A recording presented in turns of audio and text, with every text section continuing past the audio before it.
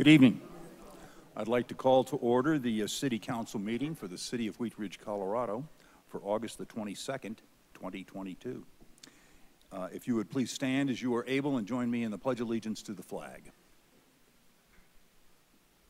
I pledge allegiance to the flag of the United States of America and to the republic for which it stands, one nation under God, indivisible, with liberty and justice for all.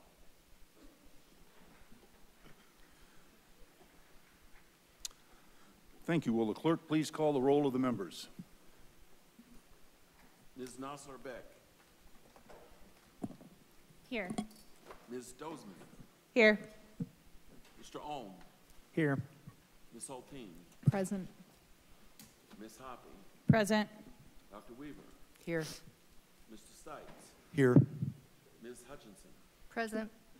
Mr. Mayor, all 8 members of council are present. We have a quorum. Thank you.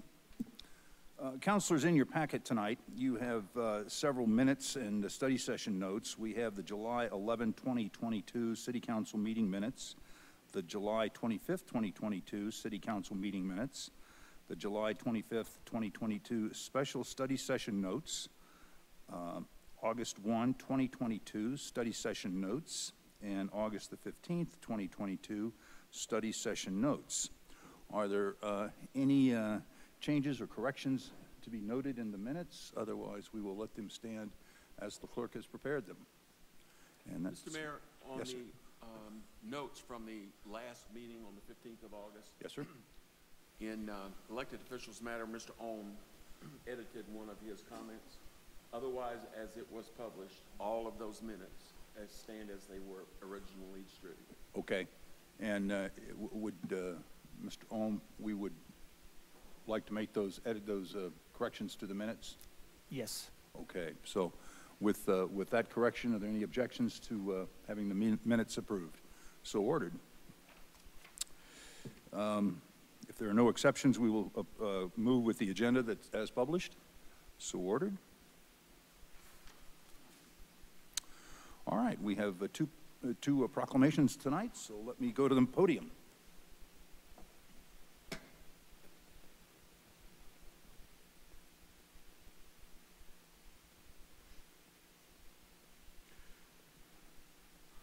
I'd like to invite Anissa Valdez and Diane Lopez to join me up at the podium.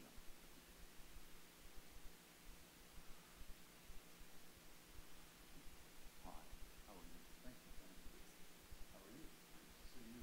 Come on over here. Stand close. You know, we don't want to get too far away.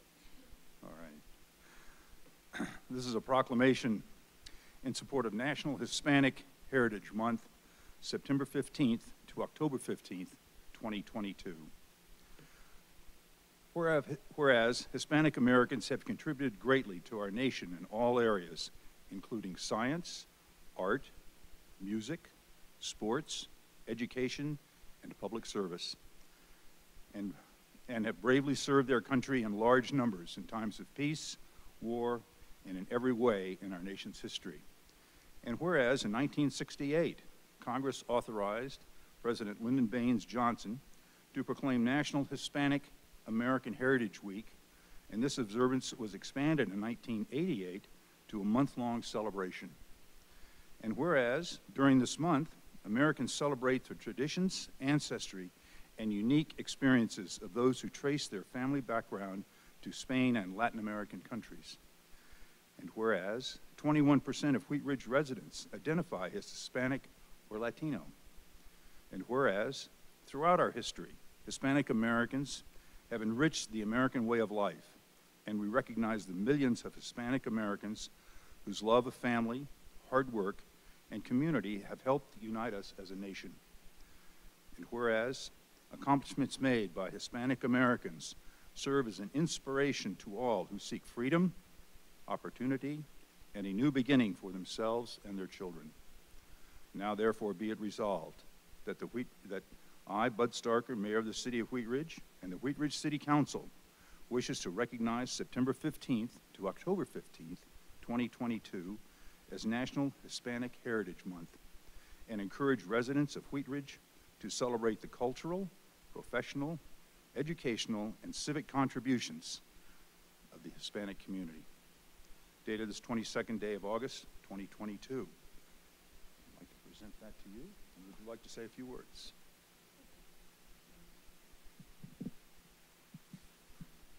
Good evening, all. My name is Diana Lopez, and we've come a long way in Wheat Ridge. As a longtime resident, I'm happy to see now that young people, new people, are moving into Wheat Ridge. For too long, this city was like a closed society. Most people who lived here, or a lot of people who lived here, grew up here, raised their kids here, and their grandkids are now here. Outsiders weren't looked upon too favorably, especially people of color. I moved to Wheat Ridge in the 80s from Denver to a home near a small lake and would wake up to sounds of geese and ducks. But lurking behind those beautiful sounds was an attitude of, you're not really welcome here. Back then, underlying tones of unacceptance were a frequent occurrence. After watching my family help us move in, the older neighbor across the street asked me in fear, just how many of you are moving in here? While trying to enroll my kids, the secretary at the neighborhood school asked me incredulously, are you sure you live in our attendance area? When we had the audacity to join the local private swim club for the summer, the families there pretty much ignored us. I even recently came across an old covenant for my neighborhood that said, only persons of the Caucasian race shall use or occupy any building or lot herein. Honestly, I couldn't have imagined years ago standing here today accepting this proclamation for National Hispanic Heritage Month and doing it as a member of the Race and Equity Task Force in Wheat Ridge. But here we are in the beginning stages of backing up that proclamation with action. And today I'm feeling a little bit proud to say I live in Wheat Ridge, a city willing to look in the mirror to become the inclusive and welcoming city that we all deserve.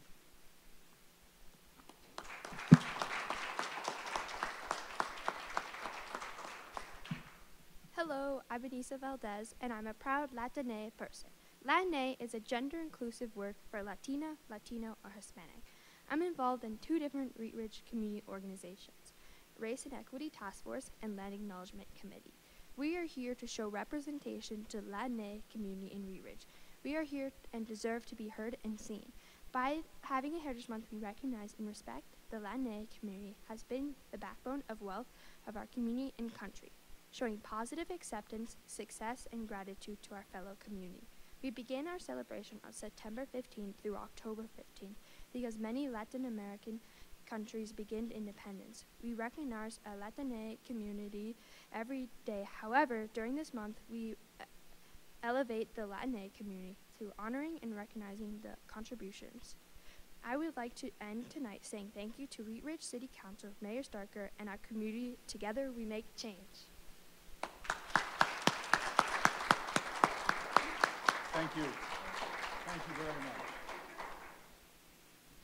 Let's go. Get some pictures.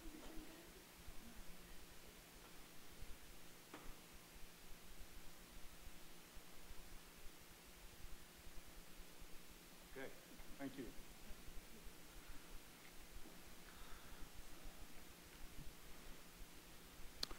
I would like to invite Julie DiTullio to the podium for our next presentation.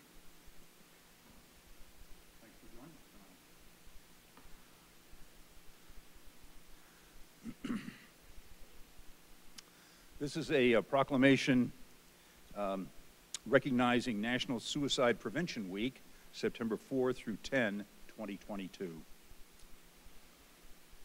Whereas National Suicide Prevention Week, in conjunction with National Suicide Prevention Month, is an annual week-long campaign in the United States to inform and engage health professionals and the general public about suicide prevention and warning signs of suicide.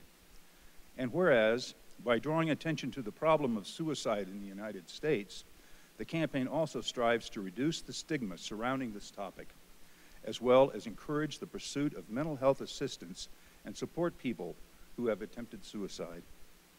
And whereas, as part of the campaign, health organizations are encouraged to conduct depression screenings, including self-administered and online tests, and refer interested individuals to a national toll-free crisis telephone number, 1-800-273-TALK, T-A-L-K, or 8255. And whereas, since 1975, National Suicide Prevention Week awareness events are held throughout the week, corresponding to World Suicide Prevention Day, which is recognized annually on the 10th of September. And whereas, I encourage all residents to take the time to inquire as to the well-being of their family, friends, and neighbors over the next few days, and to generally convey their appreciation for their existence by any gesture they deem appropriate. A simple phone call, message, handshake, or hug can go a long way towards helping someone realize that suicide is not the answer. Now therefore be it resolved that I, Bud Starker, Mayor of the City of Wheat Ridge, and the Wheat Ridge City Council, do hereby proclaim that September 4 through 10, 2022, be declared Suicide Prevention Week, and that the day of September 10th be declared World Suicide Prevention Day, dated this 22nd day of August, 2022.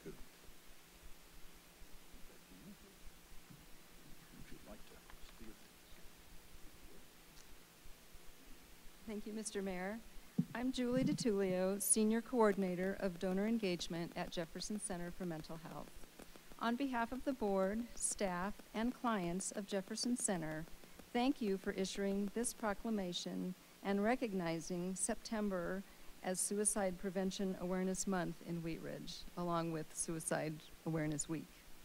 Throughout the month of September, mental health advocates, prevention organizations, survivors, allies, and communities unite to raise awareness and advocate to prevent suicide and save lives.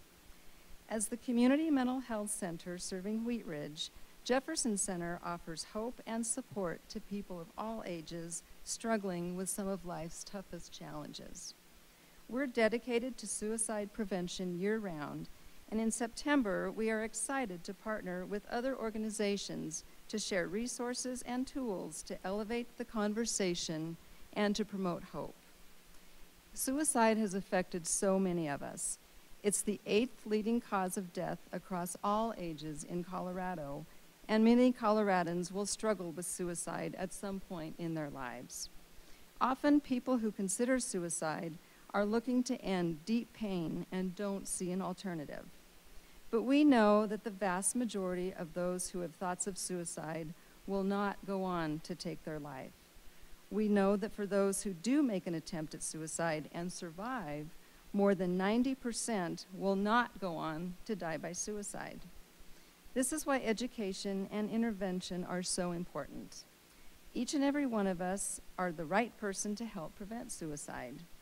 We can all learn about the warning signs and how to have difficult conversations, to listen, to connect with resources, and even to just share a friendly smile or a note of encouragement.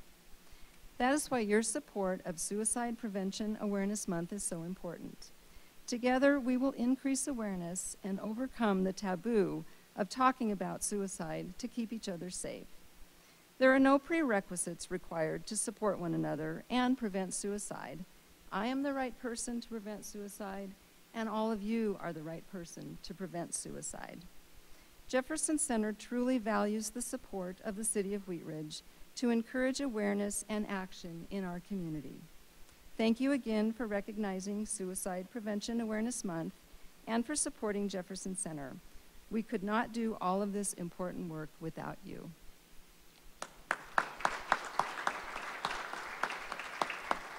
Thank you.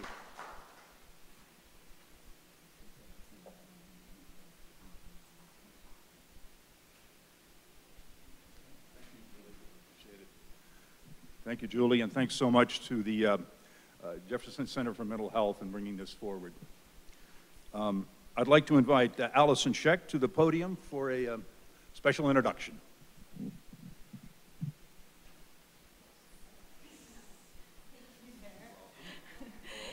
Thank you very much, Mayor.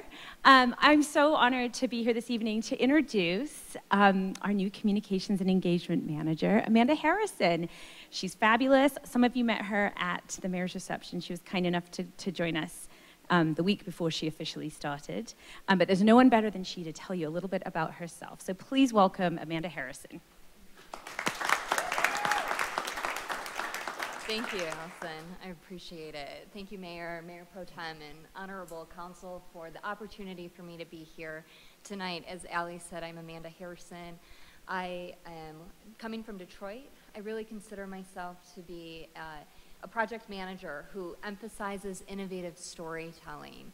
So before moving to Colorado from Detroit, I served as the communications manager for the Detroit Institute of Arts, which is one of the top 5 encyclopedic museums in North America. Simultaneously, I served as an elected official, much like yourself, for the city of Rochester, where I lived. I served on several boards and commissions, and that opportunity really brought municipal government close to my heart because of that experience. So when I had the opportunity to come to Wheat Ridge to work for this amazing city, I was so excited for the opportunity. I'm really excited to meet with all of you to hear your vision for this role and how you'd like to see the communications of the city move forward. So I appreciate the opportunity, and thank you for welcoming me to Wheat Ridge.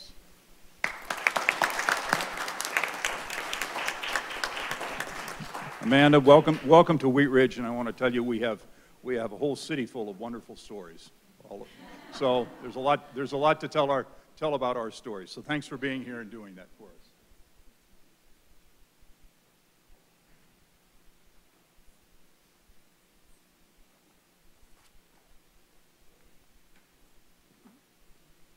Thank you.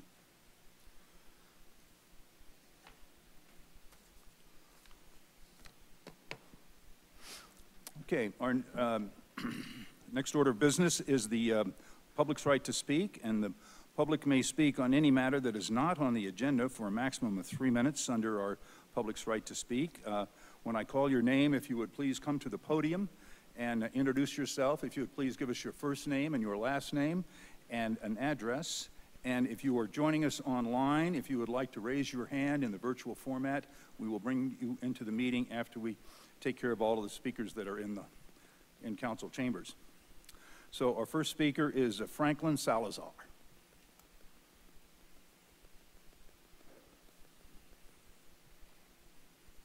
Hello, City Council. This concerns a project that I've been working on north of 52nd Avenue on Swadley. It's a 5-acre site where we're attempting to do a PRD. We have some fundamental disagreements with our understandings with planning that I'd like to see if we can clear up. First of all, planning tells us the project that the political environment is too political for our project. What we see in contrast that our project is not political, and if it is political, that our project is what should be the paradigm for what Wheat Ridge should have. We have designed, our density is moderate. We have a pocket park, which provides a safe space for children.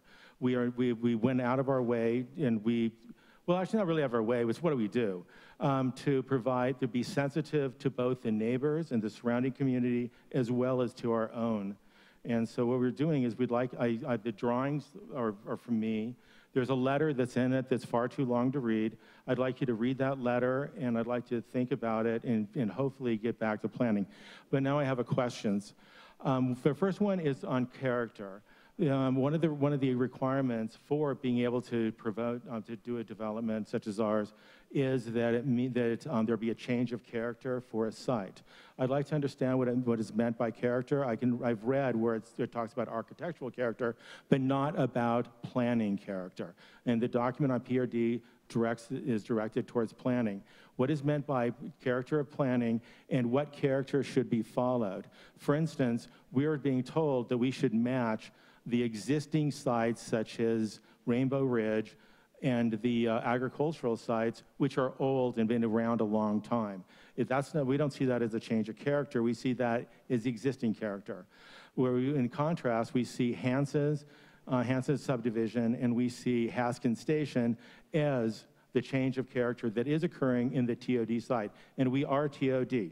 The TOD, according to Wheat Ridge documents, goes out 1/2 mile, where it is said that the housing within 1/2 mile should be moderate. We are moderate. Our lots are 5,000 square feet on average.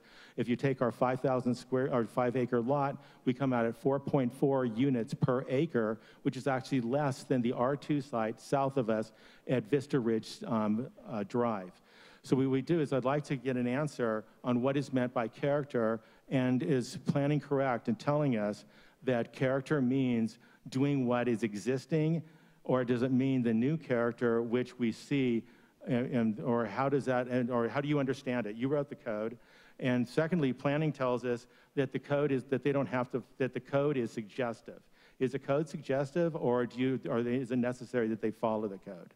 Because I find that interesting. And frankly, I kind of like the idea of being suggestive, because I live on a 99-acre-foot site, an R3 site, where the 100 feet I could do townhouses, and if it's only suggestive, I would like to do townhouses on my site. But if it's not, but it's more than suggestive, but you actually have to follow the code, then obviously I can't do it. So is it suggestive, or is it a rule that needs to be followed? Also, so it really comes down to several things. One is when planning tells us that we should match Rainbow Ridge, that our lots should be deep and be the same as Rainbow Ridge. Is that accurate, or is that the actual when they mean by character, change of character? And because I don't understand what they mean change of character, so let me clarify. What I mean is, what character should be followed? Do we follow the existing, or do we follow the new? How should that be interpreted? Thank you. Thank you.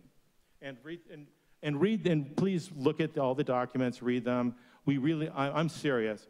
I think if we were referendum, it would be because people want what we did to be established as Wheat Ridge paradigm. Thank you, Mr. Wing. Mr. Salazar. Thank you. I have no one else signed up to speak here in the room. I'll check with our clerk to see if there is anyone online with their hand raised. Okay, that will conclude our public's right to speak on tonight's agenda. And I realize that I forgot to move the podium.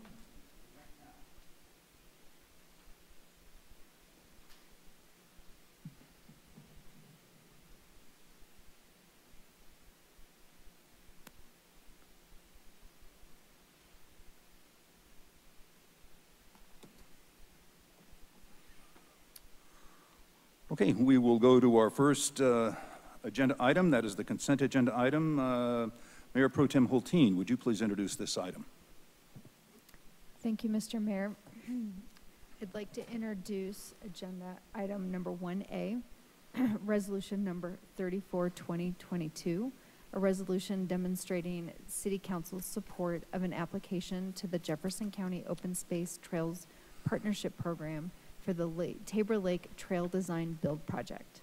At issue, Jefferson County Open Space manages the Trails Partnership Program, which is funded by the Jefferson County Open Space Tax and exists to fund trails projects in the county at either 25% of the project cost for local trails or 50% of the project cost for regional trails. This project funding application is for the design and construction of a stable, accessible, safe trail around Tabor Lake with connections to the Clear Creek Trail and 44th Avenue. The Clear Creek Trail is considered a regional trail, and therefore this project likely qualifies as a regional project. Then I'd like to introduce item number 1B, the motion to approve payment to Xcel Energy in the amount of $188,000, or $188,253,092 to underground the existing overhead electric lines to allow for the construction of the Wheat Ridge Ward Station pedestrian bridge. At issue, in order to construct the pedestrian bridge over the G-line tracks, the city needs Xcel Energy to underground the existing overhead electric lines in the vicinity of the proposed bridge. Xcel requires a deposit for the estimated cost of undergrounding work prior to beginning the design. Since the amount is over $75,000, council needs to approve the payment. Item number 1C, resolution number 35-2022, a resolution amending the fiscal year 2022 Capital Improvement Program Fund budget to reflect the approval of a supplemental budget appropriation in the amount of $7,260,000 for Phase 1 of the Improve Wadsworth project. At issue, the city executed a contract with Concrete Works of Colorado in the amount of $36.5 million on August 23, 2021 to construct Phase 1 of the Improve Wadsworth project. The anticipated completion date of this project is in the fall of 2023. The 2022 Capital Improvement Program CIP budget includes $16.5 million for work to be completed in 2022. It is anticipated more work will be completed on the project than anticipated or budget for fiscal year 2022. Therefore, a supplemental budget appropriation in the amount of $7,260,000 is required in order to keep the project moving forward. Thank you. This is our consent agenda item. May I have a motion on items 1A, 1B, and 1C? Thank you, Mr. Mayor. I'd like to move to approve items number 1A, 1B, and 1C. Second. We have a motion and a second by Councilor Stites. Would the clerk please poll the council?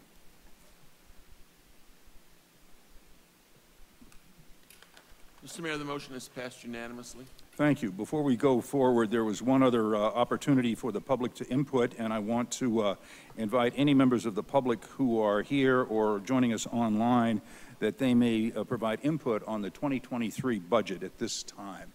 So if you would like to speak on the budget, you may come forward now, and I will ask the clerk if there's anyone online with their hand raised, and we'll bring them into the meeting. And I'm seeing none, and none in the council chambers, so we will move now to agenda item number 2. Councilor Hoppe, may I please have would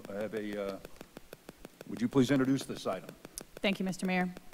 Council Bill number 16-2022, an ordinance amending Chapter 26 of the Wheat Ridge Code of Laws concerning the implementation of a residential bulk plane development standard. At issue, currently bulk plane regulations apply only to detached single-unit homes in the R1C and R3 zone districts. This ordinance expands the applicability of bulk plane to all R-Series residential zone districts. The purpose of this change is to achieve community goals related to neighborhood compatibility and to address resident concerns related to the height and massing of new 2- and 3-story homes and additions. Thank you. This is an ordinance on second reading. It is a public hearing. It is not quasi-judicial. I'm going to open the public hearing.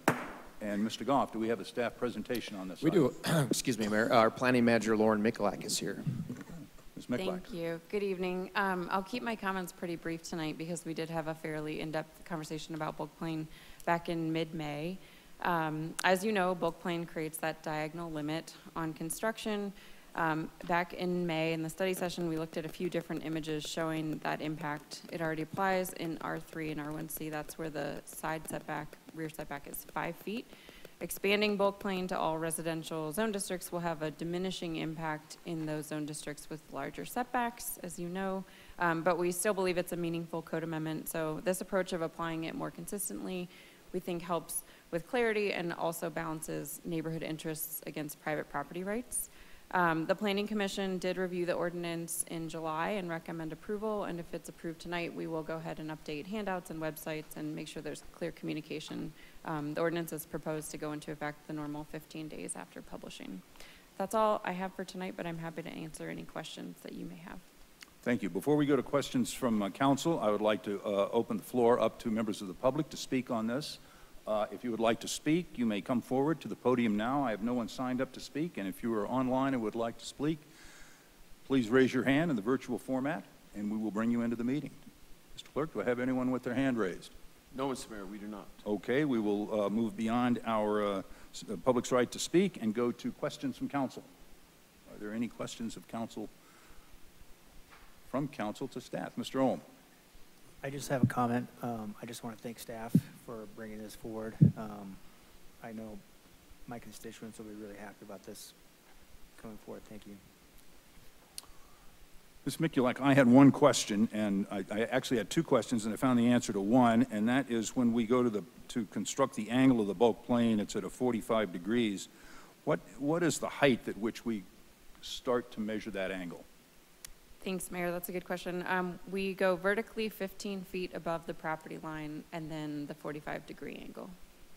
Okay. And the property lines sometimes are sloping, and is there a way to sort of average that slope, or how does that? Yes. So when we originally adopted the bulk plane regulations about 5 years ago, the way it's articulated in the code is to measure it from the existing average grade of the lot. So we take that at the midpoint of all property lines. Okay, thank you. Yes. Are there any further questions from council before I close the public hearing and ask for a motion? I'm going to close the hearing, and Councilor Hoppe, may I have a motion on this item? Thank you, Mr. Mayor. I move to approve Council Bill number 16-2022, an ordinance amending Chapter 26 of the Wheat Ridge Code of Laws concerning the implementation of a residential bulk plane development standard on second reading, and that take effect 15 days after final publication. Second. We have a motion and a second by Councilor Ohm. Is there discussion on the motion? Councilor Hoppe. Thank you, Mr. Mayor. Yeah, thank you very much for staff for bringing this back, and I appreciate council reviewing this, that we brought this back. When we originally did this in 2015, when I brought bulk plane forward, there was a lot of smaller homes in East Wheat Ridge that were getting scraped, and very large, like 3-story homes were going in next to them. And this is really a tool to be able to balance the way that we can still have active and good, nice construction in our community, and not alienate our neighbors at the same time. So thank you for staff for bringing this to us again. Thank you. Mayor Pro Tem Hulteen. Thank you, Mr. Mayor. I also want to thank staff and my peers on council for getting this hopefully across the finish line. We haven't voted yet. I know that this is something that we have been hearing from our constituents for years about, and I think this was really the right time to address it. We have done a lot of work in this community through neighborhood revitalization strategy and other policy matters that we've taken up to really understand the impacts of this. And this seems consistent with, how we understand the quality of our neighborhoods, that we hear from our neighbors that they want to see. And I just, want to call attention, we've received some criticism recently that the adoption of the ADU ordinance was sort of a blanket, citywide rezoning and fundamentally changing the character. But much like the ADU ordinance, this is an action that council can take that really looks at addressing our community needs citywide. And I think that this council has done a very thoughtful job of considering those.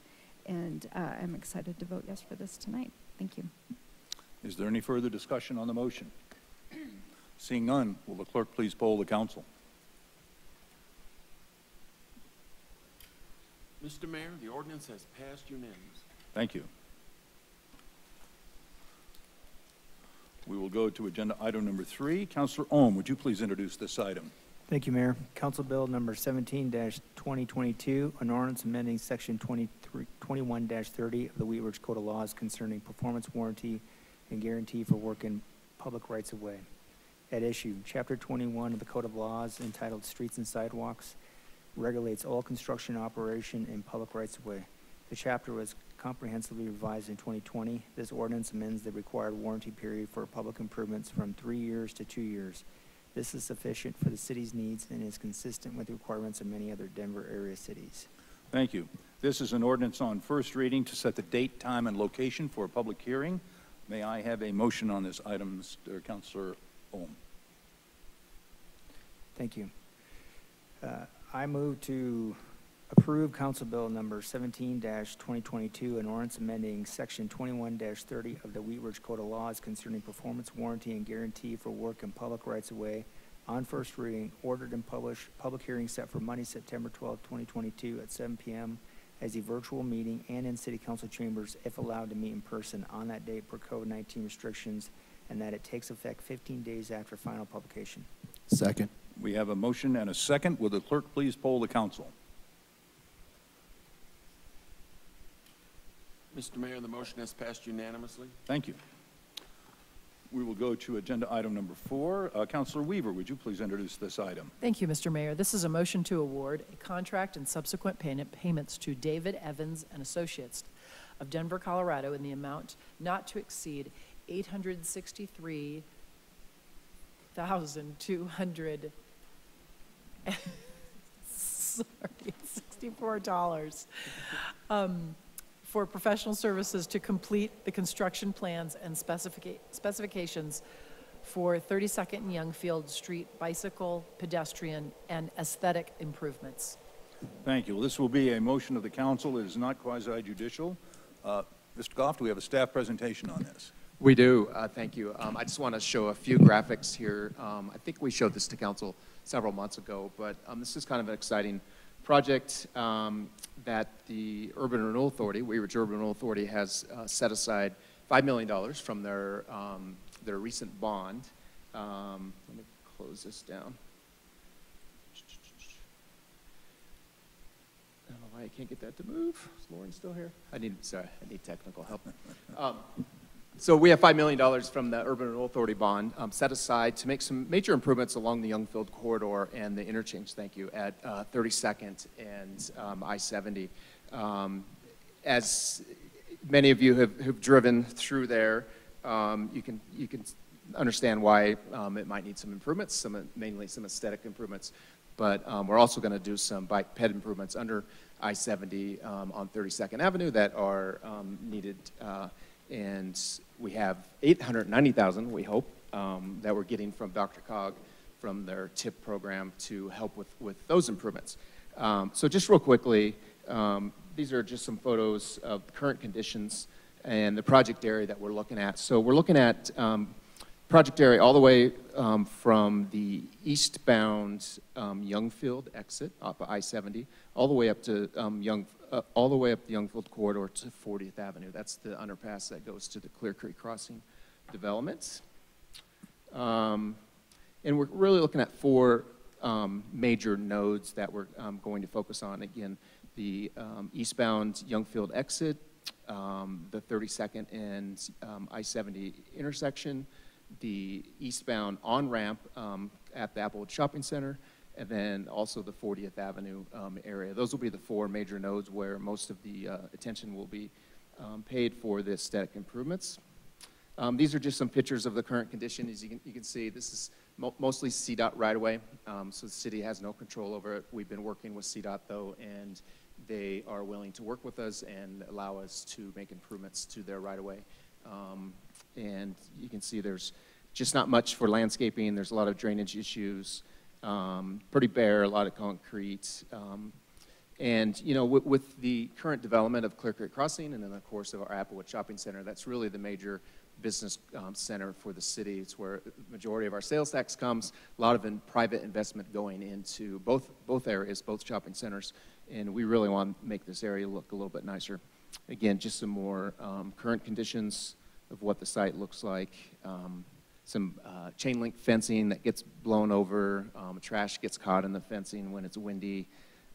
So just needs quite a bit of improvement. So we're excited that we have some money available through the URA bond to help with those improvements. And these are some conceptual drawings that David Evans and Associates did for the city several months ago. David Evans and Associates also did a conceptual project for the I-70 and Kipling interchange. If that project ever moves forward with CDOT, we have some enhancements that we would like to also make at that interchange similar to this. But just some landscaping at some of these major nodes that I mentioned, some signage, trees. This is just some different views of monument signage and vertical trees, vertical signage along the corridor to make it look much, much nicer. Some fencing down the right-of-way with maybe some different panels to add some vertical aesthetic pleasing views along that corridor, different types of fencing. Again, here's just some examples of different landscaping that can happen at some of these different nodes all the way down the corridor, all the way up to 40th Avenue. And I think that's it.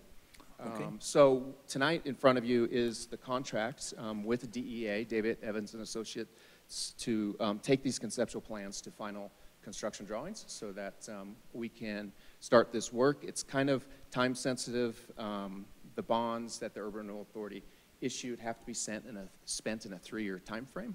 And those bonds were issued, let's see, what month is it today?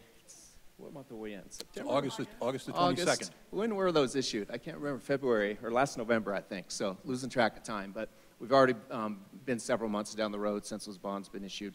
And we're also working around the schedule of CDOT schedule of replacing the bridge over 32nd Avenue. So we're not going to be able to do a lot of the work until they're out of there. And we don't think their project's going to be done for probably another year. So we're hoping we can work in some of the corridor away from 32nd Avenue so we can get this project done sooner than later. So with that, we'll take any questions that you may have. Okay, thank you. Before we go to any questions from council, I'd like to open this up to the public for to speak on. I have no one signed up to speak, but if you're in the council chambers and would like to speak on this, you may come forward now.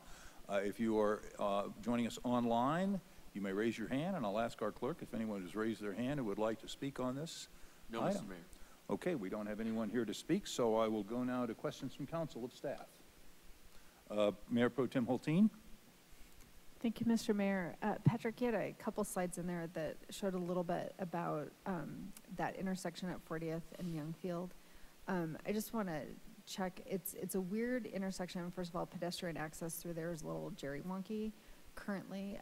Can somebody speak to just sort of how pedestrian access in that intersection is going to be managed, and then how, really multimodal bike and ped is going to be managed going under I-70 there, because, I mean, there are so few opportunities to cross I-70. So I'm just really curious how that's being treated, both in terms of built environment, signage, paint. Yeah, it's a great question. Hopefully, I don't know if Mr. Westberg or Mr. Nguyen can help address some of that. As far as pedestrian accessibility, I believe there is a wider path we built on the south side of that underpass that allows pedestrian. And as for the bike lane, there isn't much room right now, but certainly there's an alternative crossing underneath the bridge, just a couple blocks north of there via Clare Creek that isn't that far apart. That is safer, more inviting in terms of crossing underneath I-70. Great, thank you. I think, it's not very bike friendly on Youngfield, especially between 44th and 48th. So, I think, you don't really have to do a lot around the built environment, but, really taking a look at lighting under that bridge and making sure that's safe, and using just some signage to indicate bikes, because I can tell you right now, I would probably use that bridge.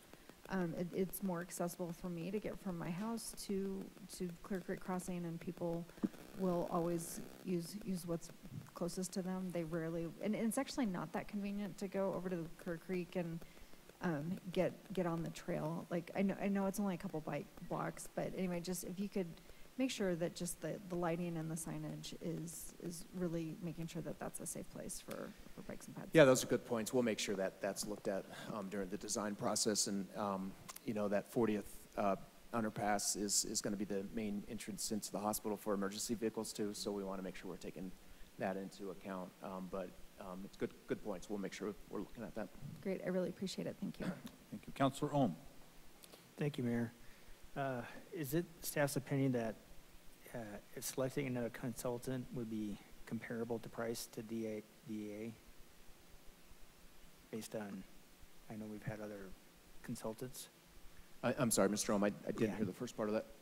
So I'll just repeat it. Is it staff's opinion that that selecting another consultant would be comparable in price to DIA, because we're just doing a sole sourcing instead of doing a competitive bid? Yeah, good question, Mr. Ohm. We did sole source this project just because of the fact that David Evans and Associates has been working with the city for several years now on conceptual designs for our major intersections off of the I-70. So we believe going through another RFQ process to hire somebody would take too much time with the time constraints we have. On the pricing, I know this group probably did most of the negotiation on the pricing. I think it was higher when it came in. I don't know if I have an opinion on how this would compare to other consultants, but Steve, do you have any comments on that? When we look at the rate, certainly we do have a database of, market rate of other similar in type of work that they do.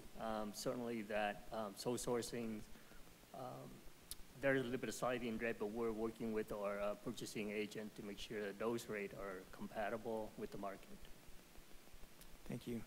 And then my other question is will there be some type of discussion as far as like the bike lane possibly going underneath 32nd and like Youngfield there? Yeah, that is part of the project. I'm sorry, I probably wasn't very clear, but the project's really in two phases. One is the more aesthetics, the landscaping and fencing, and the second project is the bike and pedestrian improvements under I-70 on 32nd. The reason I ask is I'm underneath that bridge at least 3 times a week, and it's sometimes you try to be a good cyclist, and you know you're going straight, so I'm in between the cars, which is fine, but if I was to be pushed over to the far, say, right side going eastbound, sometimes that tells the car that, well, maybe he's taking a right turn, and then that car in that right turn lane starts taking a right turn, and then we have an issue. And so I just hope that staff will take that under consideration. Yeah, and I think we've had some initial designs. Maybe Mark could speak to that briefly. We've done some conceptual designs just to make sure everything's going to fit under there. Right. And those were what informed our cost estimates and stuff that we applied for the TIP grant for. And DEA is really recognized as a leader in transportation design, including for non-cars. So we're gonna use all those things to use their experience and use our experience with folks that ride under there. We've got a couple of cyclists on our staff that ride through there often also. So we'll be doing some public outreach and some other things as we go through the design to make sure that we're getting that right. I think a big benefit for the cyclists is we'll have bicycle detection added to all of those signals, so that if they park in the bike box that we'll have painted on the ground, then they'll be picked up by that bicycle detection. They won't hopefully be as eager to run the red lights because they know they're going to get their turn just like the cars do. Yeah. Thank you. I really appreciate it, and really takes that confidence level way up there having some cyclists on your team. So thank you. Are there any further questions? Actually, mine's a comment. I'll wait. Okay. Let's see. We're ready for a motion, Mr. That's me. Ms. Weaver. I move to award a contract and subsequent payments to David Evans and Associates of Denver, Colorado, in an amount not to exceed $863,264 for professional services to complete the construction plans and specifications for 32nd and Youngfield Street bicycle pedestrian aesthetic improvements. Second. We have a motion and a second by Councilor Stites. Is there discussion on the motion? Councilor Weaver. I would just like to support what my fellow councilors have been saying regarding the bike and pet interaction. I just think we have a really important opportunity to connect Clear Creek Crossing with the other side of Wheat Ridge. And as we all know, historically, an interstate just creates this big crater between a city. So I think it's really worthwhile, not just for bicyclists, but also pedestrians, and just having a welcoming corridor between the two. So thanks. Thank you. Councilor Stites. Thank you, Mr. Mayor. I agree with what Ms. Weaver just said, but I also want to thank the staff and for putting some energy and some money into this corridor. As somebody who has a business on that corridor, and we hear constantly from District 3 that that's a fairly dangerous and somewhat unsafe 32nd and Youngfield can be a pretty scary place to go sometimes. So we definitely appreciate you guys doing that and beautifying that corridor, because that's going to be where a good chunk of business is done in the city at Clear Creek Crossing and at the Youngfield Shopping Center. So thank you. Thank you. Additional discussion on the motion? Seeing none, will the clerk please poll the council?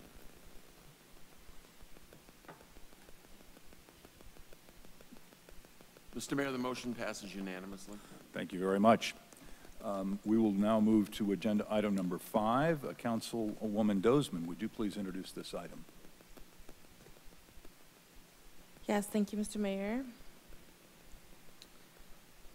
Motion to approve an amendment to a contract with Short Elliott Hendrickson Incorporated, Denver, Colorado, and subsequent payments for an additional amount not to exceed $120,823.08 for a total of $713,682.02 for professional services to complete the construction plans and specifications for Wheat Ridge Ward Station pedestrian bridge, plazas, and trail improvements. At issue, Short Elliott Hendrickson Incorporated was contracted to perform design services for the pedestrian bridge, plazas, and trail improvements at the Wheat Ridge Ward Station area in 2019 that were then suspended in 2020 to divert funding to the Clear Creek Crossing access ramp project. An amendment was executed in early 2022 to restart the project using renewal Wheat Ridge bond funding. The Jeffco Sub-Regional Forum approved funding for this project in early August, and the DRCOG Board is expected to award the funding in late September. Because this additional funding is from the federal government, an amendment to task order number 5 of the contract with SCH needs to be approved for the additional tasks related to completing this project following the federal process. Thank you. This will be a motion to the council. Mr. Goff, do we have a staff presentation on this item? Yeah, the issue statement was pretty specific, but Mr. Nguyen and Mr. Westbird are here to answer any questions, or do you have anything you want to add to it? Okay, before we go to questions from council, I will open this up to members of the public to speak on this agenda item number 5. I have no one signed up to speak, but if you're here in council chambers and would like to speak, you may do so now. And I'll ask our clerk if anyone online has raised their hand and would like to speak on this item. No, Mr. Mayor. Okay, thank you very much. And I don't see anyone here, so we'll move past that and go to questions from council. Are there questions from council of staff on this item? Seeing none, Councilor Dozeman, may I have a motion on this item? I move to approve an amendment to a contract with Short Elliott Hendrickson Incorporated, Denver, Colorado, and subsequent payments for an additional amount not to exceed $120,823.08 for a total of $713,682.02 for professional services to complete the construction plans and specifications for the Wheat Ridge Ward Station, pedestrian bridge, plazas, and trail improvements. Second. We have a motion and a second by Councilor Hoppe. Is there a discussion on the motion? Councilor Hulteen. Thank you. I'll just be quick. Having followed this process pretty closely, Wheat Ridge is doing a phenomenal job of getting transportation investments in our community. We come forward with good proposals, and we've got matching funds to make it happen. And the fact that these are federalized dollars, kudos, good job. It's just amazing. Like, Wheat Ridge is just a one small community in Jefferson County, and I think we're getting something like more than half of the available funding for the whole county right now. So that's because we've got an amazing staff, and I just really want to recognize you for that, because those investments benefit all of us, and you guys work really hard, and you're not lacking for things to do. So thank you so much for your hard work to make sure we get good investments in our community, and we're winning. Wheat Ridge is winning. We're the winningest county or city as far as I know. Thanks. Any additional discussion on the motion? Councilor Ohm. Yes, I just want to thank staff for the vision of having this pedestrian bridge. That's really going to, I think, help connect everybody. It's really important to the city. Thank you. Okay, any further discussion? Seeing none, will the clerk please poll the council? Mr. Mayor, the motion passes unanimously. Thank you very much. Mr. Mayor, who's the second on that? I'm sorry. Councilor Hoppe was the second on that one, yes. With that, we'll go to agenda item number 6. Councilor Nosler-Beck, would you please introduce this item? Thanks, Mayor. A motion to approve an amendment to a contract with HDR Inc., Denver, Colorado, and subsequent payments for an additional amount not to exceed $58,311.84 for a total of $175,022.15 for property acquisition services for Wheat Ridge Ward Station, pedestrian bridge, plazas, and trail improvements. I thought I just read the one that we read before. That's why I stopped there for a second. It felt a little deja vu-y. At issue, HDR was contracted to perform property acquisition services for the pedestrian bridge, plazas, and trail improvements at the Wheat Ridge Ward Station area in 2019 that were then suspended in 2020 to divert funding to the Clear Creek Crossing Access Ramp Project. An amendment was executed in early 2022 to start the project using Renewal Wheat Ridge bond funding. The Jeffco Sub-Regional Forum approved funding for this project in early August, and the DRCOG board is expected to award the funding in late September. Because this additional funding is from the federal government, an amendment to task order number 2 of the contract with HDR needs to be approved for the additional tasks related to completing this project following the federal process. Thank you. This will be a motion of the council. Mr. Goff, do we have a staff presentation on this item? Same on this one, too. I think it's pretty clear, but I'll just add to what Councilmember Holteen mentioned in the previous item. This is the exact same thing. It's just an amendment because the money will be federalized. You know, there is a little bit more work because it is federalized. The cost will go up a little bit, but the amount of additional grant funding that we're receiving is you know, I don't know the exact 10 times as much. And if you remember, we diverted or we committed Urban Renewal Authority bond funding for these projects, and this is just going to free up that much more that the Urban Renewal Authority can use on critical infrastructure projects in the city, and those haven't been allocated yet. So that's exciting to know that we have all this additional money for some more projects that are needed in the city. So with that, staff, do you have anything to add to this one? The only other thing I would add is that there's a third project we submitted for also that's for the sidewalk on Wadsworth on the west side between 32nd and 35th, including redoing the intersection at 32nd to make it much more bike ped friendly. So in total, we're getting about $18 million in projects with $15 million in federal funds. And CDOT's chipping in $700,000 more dollars for the 32nd intersection project. So we're doing pretty well so far. And we got 2 more rounds to go of TIP funding. Okay, thank you. Before I go to questions from council, I'd like to open this up to the public to speak on this item number 6. If I don't have anyone signed up to speak, but if you are here in council chambers and would like to speak, you may do so now. If you are online, if you would like to raise your hand, we'll bring you into the meeting and to give you the opportunity to speak on this. And I'll check with our clerk to see if anyone has raised their hand tonight. No, Mr. Mayor. Oh, I'm looking for a hand tonight somewhere. So anyway, we will close our public's right to speak and open this up for any questions of council. And seeing none, we will ask Councilor Nosler-Beck to give us a motion on this item. I move to approve an amendment to a contract with HDR Inc., Denver, Colorado, and subsequent payments for an additional amount not to exceed $58,311.84 for a total of $175,022.15 for property acquisition services for the Wheat Ridge Ward Station pedestrian bridge, plazas, and trail improvements. Second. Who do we think had the second? Councilor Dozeman had the second. Is there a discussion on the motion? Councilor Hoppe. Thank you, Mr. Mayor. While not exactly germane to this item, I'm very happy to hear about the sidewalk from 32nd to 35th on Wadsworth. So thank you for working on that. Mm-hmm. Any other discussion on the motion? Seeing none, will the clerk please poll the council? Mr. Mayor, the motion passes unanimously. Thank you very much. We will go to agenda item number 7. Councilor Hutchinson, would you please introduce this item? Thank you, Mayor.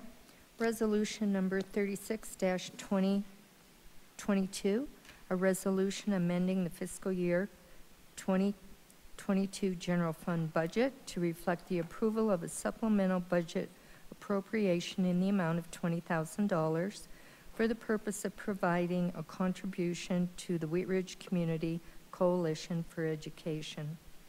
At issue, per City Council's direction, the city will contribute funds to support nonprofit organizations whose demand for services has increased due to the COVID-19 pandemic, using increased general fund reserves from the American Rescue Plan Act funding. This supplemental budget appropriation will provide $20,000 in funding to the Community Coalition for Education to support students and families impacted by the pandemic. Thank you. This will be a resolution of the council. Mr. Goff, do we have a staff presentation on this item? Not much to add unless there's a couple council members who have been working on this if they want to make some comments, but As Ms. Hutchinson read, this is ARPA dollars, and it's going towards the category of outreach to families and individuals to help those who were most impacted by the pandemic. Councilmember Nasralbeck, you want to speak to this? Thanks. I think I've spoken to a lot of you about this, or Councilor Stites may have also talked to you about it, but when we were talking about potentially using some of the marketing dollars for schools, we got involved with a group of community organizations, service organizations, and the school area family liaisons for each of the schools in Wheat Ridge. And when we were invited into that meeting, we learned about some of the needs that the schools have, particularly after COVID. They're usually referred to as kindness closets in the schools, but each school has their own version of what a closet is, based on what kind of resources they have. So in some spaces, it's a classroom. In some spaces, it's a closet. Sometimes it's a clipboard. Each family liaison from each one of the schools will be receiving some of these funds to do what is best for their school. So this coalition, the coalition that's referenced in this also is going to be helping bring more resources to all of the schools. And we will also, Councilor Stites and I are really involved with them, also be utilizing this as an opportunity to help do some of that marketing that we initially talked about as well. So. Thank you. Okay. Do you have anything else, Councilor Stites?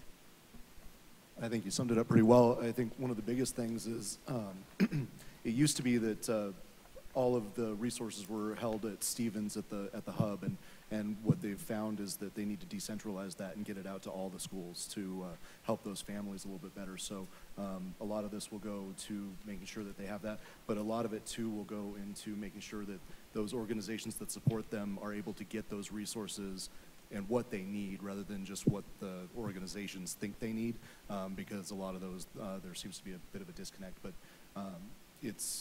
it's really important right now, especially as schools seem like they're on the chopping block with Jeffco, that we have these schools working together, and we support it as a community. So thank you. Thank you. Before we go to questions of council, I would like to open this up to the public to speak on this item. I don't have anybody signed up to speak, but if you're here in council chambers and would like to speak on agenda item number 7, you may do so now. If you're online, you may raise your hand. We'll bring you into the meeting. And I'll ask our clerk if anyone has raised their hand on this item. No, Mr. Mayor. Okay, we don't have any speakers here, so we will go and open this up to questions from council. Are there any questions of council from staff on this item? Okay, seeing none, Ms. Hutchinson, may I have a motion on this item? I move to approve resolution number 36-2022, a resolution amending the fiscal year 2022 general fund budget to reflect the approval of a supplemental budget appropriation in the amount of $20,000 for the purpose of providing a contribution to the Wheat Ridge Community Coalition for Education. Second. We have a motion and a second by Councilor Nasralbeck. Is there discussion on the motion? Councilor Nasralbeck. I just wanted to point out and thank Councilor Hoppe for just being an eagle eye and finding ways to figure out how to make dollars go to the places where they're needed in this community, and just another example of how she's been just an incredible resource to me on council and a mentor, and I am just very appreciative of that. So thank you. Mayor Pro Tem Hulteen. Thank you, Mr. Mayor. I'm really excited about these dollars and some of my more limited work in community schools, principally actually being on grant review committees for grants that were going to local schools. The importance of having the resources at the school makes all the difference in the world. The people who really need access to what these funds are going to be providing, don't have the additional resources to be going to another school to be getting this. And the thing I also learned is that when programs like this are actually funded within the school actually really leverages it and brings even more to the table. So I'm just really excited that the work you guys have done on this is actually bringing it to where community members can actually access it, but then also where it can be leveraged by, you know, just the great things that happen within our community schools. So I'm really excited to be supporting this tonight. Thank you. Councilor Stites. I also want to thank Councilwoman Hoppy for finding that, and I also want to thank Councilwoman Nosler-Beck for going to the staff and getting that taken care of. So it's been a big team effort, and this is really important. This is one of those things that as Ms. Hultine and I were working on the NRS and trying to work on strengthening our neighborhoods, having neighborhood schools that take care of the community is a big part of that. So definitely support this. Thank you. Terrific. Any further discussion? Seeing none, will the clerk please poll the council?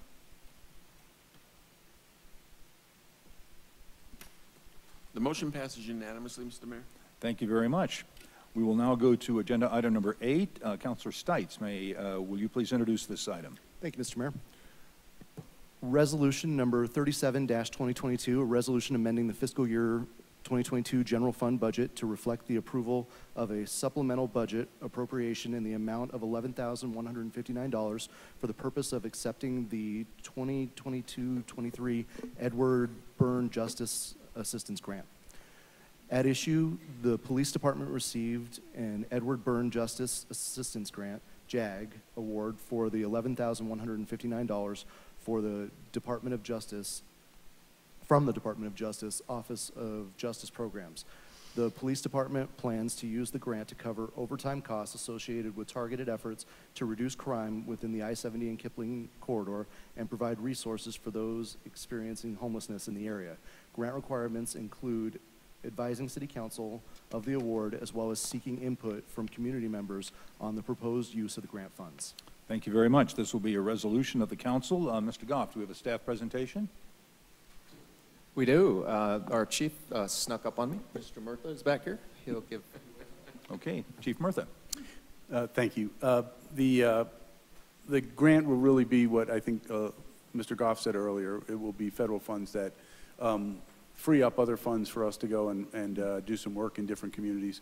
We spend an inordinate amount of time and effort on the I-70 and Kipling area trying to do educational work as well as enforcement work, and this allows us to go to other areas of the city on a more frequent basis. It's not that we ignore those other areas, but we'll be there more frequently.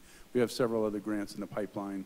We've received favorable feedback on those, so we're really trying to take advantage of the federal stream of cash right now. Thank you. Before we go to questions from council, I'd like to invite the public to speak on this agenda item number 8. If you're here and would like to speak, you may come to the podium. I don't have anyone signed up. And once again, if you are online and would like to speak on this, please raise your hand, and I'll ask our clerk if anyone has raised their hand and would like to speak. No, Mr. Mayor. Okay, thank you very much. We'll close the public's opportunity to speak on this and go to questions from council. Okay, there are no questions. So, Mr. Stites, may I have a motion on this item? Thank you, Mr. Mayor. I move to approve resolution number 37-2022, a resolution amending the fiscal year 2022 general fund budget to reflect the approval of a supplemental budget appropriation in the amount of $11,159 for the purpose of accepting the 2022-23 Edward Byrne Justice Assistance Grant. Second. We have a motion and a second by Ms. Hutchinson. Is there discussion on the motion? Seeing none, will the clerk please poll the council? Mr. Mayor, the motion passes unanimously. Thank you. That completes our agenda items on this on tonight's docket. Mr. Goff, I think we are at City Manager's Matters. Thank you, Mr. Mayor. Just a couple quick things. As a reminder, we're off the next 2 weeks, so enjoy those. We have fifth Monday coming up and then Labor Day holidays, so don't show up here on Monday night in the next 2 weeks. We'll be back on September 12th. We are PD, glad the chief's here. We're having Hops with Cops. Got my koozie. So if you want to go have a conversation with the chief or any of our officers, some of our officers are going to be at Clancy's this Thursday, August 25th, 5 to 7. Our police officers will not be drinking, but you can have a beer with them. Caesar Square is having their grand reopening. You remember that project in Wheat Ridge? The city contributed 2 years of our private activity bond allocation. So they're having a grand reopening on August 30th. It's a great project that is preserving affordability in the city. Ms. Dozman has agreed to go speak on behalf of the city, so thank you for that. Again, but anybody's invited to that August 30th at 1 p.m. The Recreation Center is closed this week for our annual cleaning and maintenance, but our outdoor pool is still open, at least through the weekends, or on weekends through September 11th. So if you still have a few more hot days, you can enjoy our outdoor pool. Thank you. That's all I got. Thank you. City Attorney's Matters, Mr. Dahl. Nothing tonight, thank you. Thank you very much. We're going to go now to Elected Officials Matters and start with our clerk, Kirkpatrick. I have nothing new tonight, Mr. Mayor. Thank you. Thank you very much. Okay, we'll start then, move next to our counselors. Councilor Nosler Beck. So we won't have a council meeting on the 29th. That's the fifth Monday, but Councilor Dozman and I are hosting a community conversation at Anderson Building from 6 to, we're starting at 6. We're starting at 6 and we're going to about 7:30, but we'll be there until probably around 8 o'clock. We're going to have a presentation from the 44th Avenue sub plan folks, and then also Lutheran will be there to answer any questions. So hope people decide to still show up to that next Monday. Thanks. Okay, thank you. Councilor Hutchinson. Nothing tonight, thank you. Thank you very much. Councilor Dozman. Thank you, Mr. Mayor. As Councilmember Nosler Beck mentioned, we do have a District 4 community meeting next Monday, the 29th. And speaking of Clancy's, they have their annual Celtic Festival coming up this Saturday starting at 10 a.m. So if you want to go in and enjoy that, it's always a great time. And that's all for tonight. Thank you. Thank you. Councilor Stites. Thank you, Mr. Mayor. Speaking of district meetings, Ms. Weaver and I have ours coming up on September 17th. That's a dumpster one, so we'll have a dumpster. It'll be at Louise Turner Park. Starts at 9 a.m., I believe. It goes, or the meeting will start at 9, and I believe we'll have the dumpster starting at about 8 o'clock. So it was standing room only last year, so hopefully it'll be as big this year. And other than that, support local businesses, and if you can find it, buy it in Wheat Ridge. Thank you. Thank you. Councilor Olm. Thank you, Mayor. Just remind everybody that applications for the Dr. Cog Civic Academy closes this Friday at 5 p.m. Thank you. Councilor Weaver. I just wanted to comment on all the cool stuff that we did tonight. Thank you, staff, and that was a bunch of really cool stuff. I also wanted to say something about the varmint problem that we do seem to recurrently have in Wheat Ridge because we have so much water coming through our community.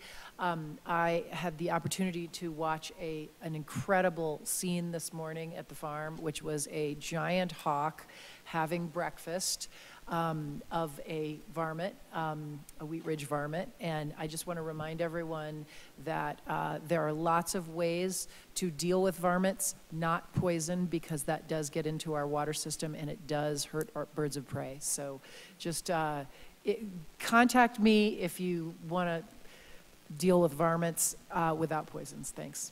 Thank you. Councilor Hoppy. Thank you, Mr. Mayor. Porchlight Family Justice Center, I'm on the board of that, and what it is a single place where we have over 20 partners throughout our community. They're co-located in one place to help victims of violence, domestic violence, elderly abuse, child abuse, and we also partner with another 70 partners within the community. It's a place where, as a victim of violence, you can come. You only have to tell your story once. You don't have to be re-traumatized by telling your story to every place where you may need services. You'll have a navigator. A navigator will go and find will listen to your story. They'll go find the resources and bring the resources into the room with you. So with that said, on Thursday night, the 25th, or on Thursday day, the 25th and all night, 240 Union is doing Dining for a Cause. And so if you would like to have lunch or dinner on Thursday, I would ask you to go to 240 Union because they will be donating a pretty large portion of their proceeds to Porch Lake Family Justice Center that day. Thank you. Mayor Pro Tem Holteen. Thank you, Mr. Mayor. I've got a couple of things tonight. First of all, I just want to thank our speakers that that accepted the proclamations tonight. I was really moved by Ms. Lopez's story, and it felt good to hear that we've come a long way. And we are a family who, unfortunately, have been touched by suicide, and it's just so important that every day is Suicide Awareness Day, and it's good that we bring attention to it, but we should practice it 365 days a year and not let people slip through gaps. Second thing, sorry to kind of bring this up, Patrick, I'd like to try and warn you in advance of things, but I had to take the bus home today after dropping my car off, and the bus stops on the Wadsworth project are terrifying. I don't know if the city could take a look at putting up like Jersey barriers or something, but when you're standing waiting for that bus stop next to the traffic that's trying to navigate lane changes, and it's confusing, and accessibility, especially at 44th and Wadsworth on the northeast corner, is not accessible. When I got dropped off and I was making my way back to the corner to cross the street, and I watched a older gentleman in a wheelchair trying to make his way to the bus stop, and it was pretty rough. The northeast corner, yeah. So if we could take a look at those bus stops that are in the old right-of-way, right up against the cones, if we could put up some sort of protection so that those pedestrians feel a little safer, that would be great. And then I just want to mention, since we're not meeting again for a while, on the 7th of September, we're hosting September's Deep Dive Club. The topic is housing. We're going to be meeting at New Image Brewing from 7 to 9. We're actually calling it So Housing Going. And we're really going to try and engage our community in a conversation about, we're calling it What Roof Over Whose Head and Where. As we all know here, that we've got some, hard conversations, complicated conversations we're having, and it's just a more casual and more personal way to engage in that conversation. So we invite anyone who wants to have that conversation to meet us at New Image Brewing on September 7th. That's a Wednesday at 7 p.m. And I'll see you guys after that. And Patrick, have a really wonderful vacation. Oh, thank you. Thank you. That brings us to the end of our meeting tonight. Thank you all who joined us tonight. Thank you for the folks that came and spoke. We appreciate hearing from all of you. We will be back in a regular meeting on September the 12th, so I hope everyone has a good Labor Day weekend. School is in session, so we have lots of our children running hither and yon to school and to catch buses and to play before and after school. So please drive carefully and safely and slowly through our streets and be very careful. So with that, we will adjourn our meeting. Thank you.